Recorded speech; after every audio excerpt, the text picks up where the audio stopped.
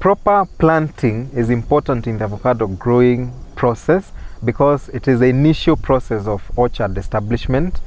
If you plant the right seedlings and plant them the right way, then you have a guarantee of a productive orchard in future. And if you do not plant the right way, then you have already compromised the future productivity and yields for that orchard.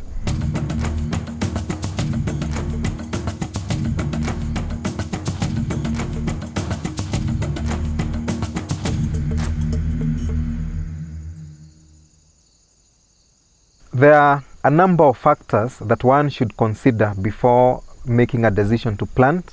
The first one is the type of soil that you have. This has avocados in particular like well-drained soils. So soils that have characteristics of high water retention may not do well with avocados.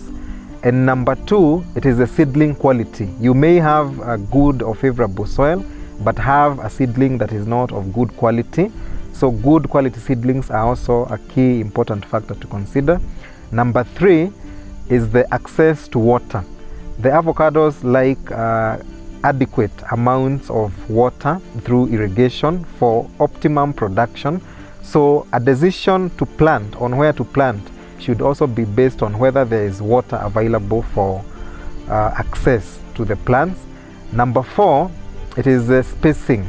And what determines the spacing that you want to adopt is, number one, whether you intend to intercrop it with any other crop, or if you are going to use machinery in future to carry out some of the farm operations.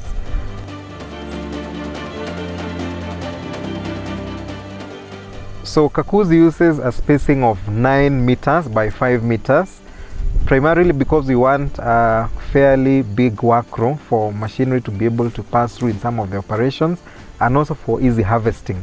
However, for smallholders, we recommend a spacing of about 7 meters by 5 meters.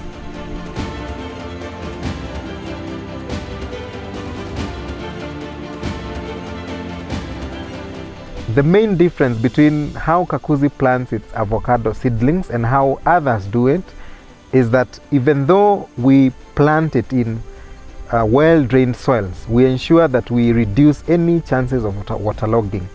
What this means is that we plant our avocados on raised grounds, so we will create mounds on where the seedlings will be planted.